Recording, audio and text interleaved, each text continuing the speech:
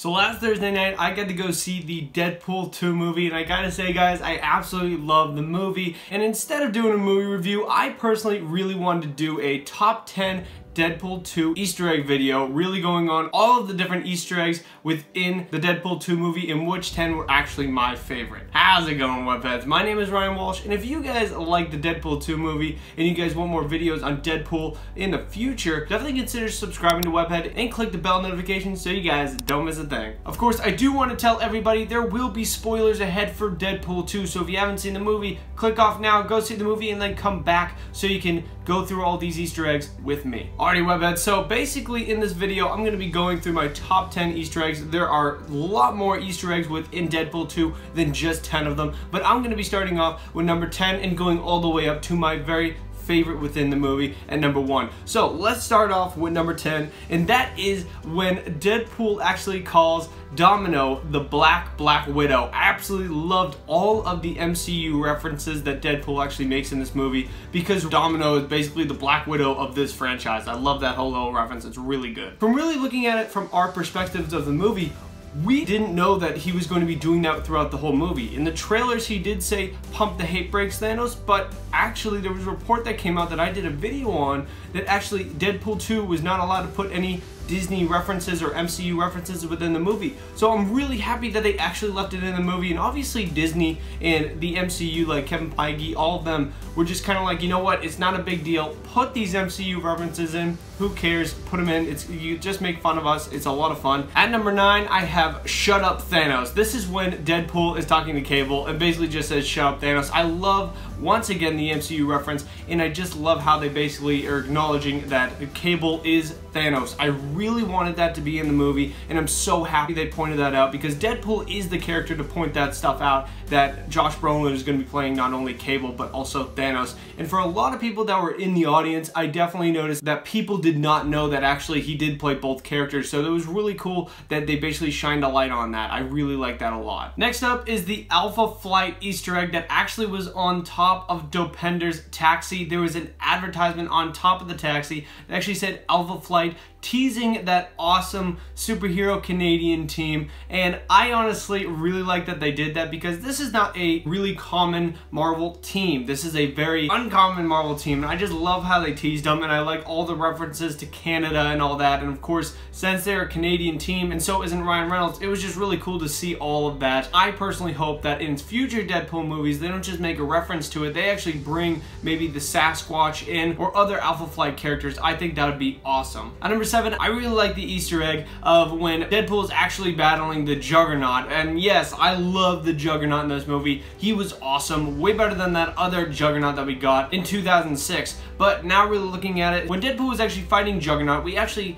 heard Deadpool say the sun's getting real low, and I love that they did that, because that's another shout out to the MCU and really just how Black Widow actually calmed down the Hulk. And also they did the same thing in Thor Ragnarok when actually we saw the Hulk versus Thor fight within the Gladiator Arena on Sakaar. So I love that they did that, and I thought it was really funny. It definitely caught me off guard. I was laughing so hard in the theater just watching that. After this, Vanisher was a little part of the movie along with those other X-Force characters, but when Vanisher actually appeared for the first time, when he's actually dying and getting electrocuted, you do see Brad Pitt within this shot, and I loved how they put Brad Pitt in there. I personally was like, holy crap, is that Brad Pitt? I didn't really understand it at first, but then I was just like, this is so Deadpool, because he would just put a huge high-class actor in that little role. And I just actually liked that Vanisher, when he was jumping out of the airplane, he was just a backpack. It really was just completely invisible body, and it was just a backpack. I thought that was so funny. At number 5, when they actually made fun of Rob Liefeld, who actually created Deadpool, when they basically made the feet joke,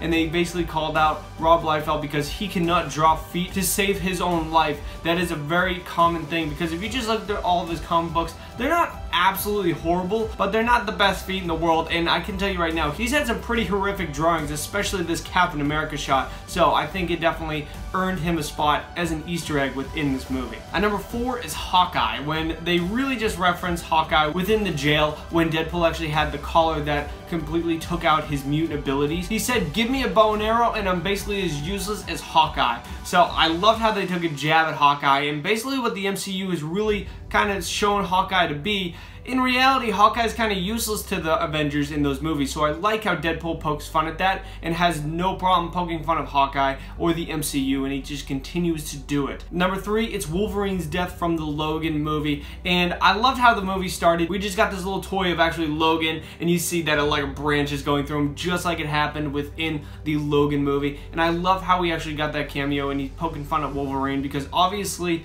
Wolverine is an ongoing joke with Deadpool because Wolverine is the high-class character within the Fox X-Men universe, and of course everybody wants to see Wolverine, and they always treat Wolverine as the biggest character, but now Deadpool's always poking fun at that because now he's basically the biggest character within that entire Fox universe. Next up is the Fox and Friends reference. Instead of actually saying what we saw in the trailer where he says, "Pump the hate brakes, Thanos," he actually says, "Pump the hate brakes, Fox and Friends." And this isn't really confirmed, but in my eyes, I thought he was actually talking about 20th Century Fox and Disney actually merging. So that's what I personally got from it, and I think I'm probably right from that because that just makes the most sense, and that definitely caught me off guard, but I thought it was a really clever joke to put in this because I wanted to see a lot of Disney and Fox merger references in this movie. And at number 1, my favorite Easter egg in this movie, I absolutely love this Easter egg. It's basically when Shatterstar actually comes in and he's doing the interview to actually become one of the X-Force members, and Deadpool actually asks a little bit about him. He's actually from Mojo World, and he actually battled there. Now, if you guys aren't familiar with the X-Men comic books,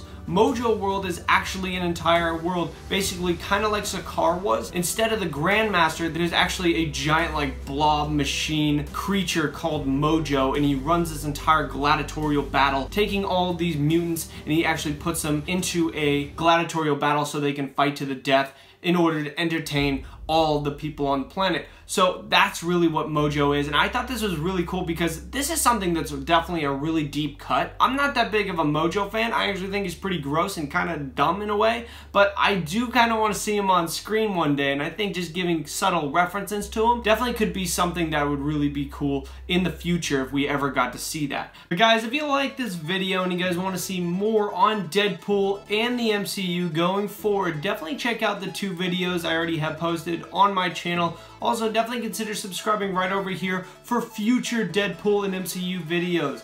And definitely consider turning on the bell notifications so you guys don't miss a thing. But guys, thank you very much for watching. I really appreciate it. Bye-bye.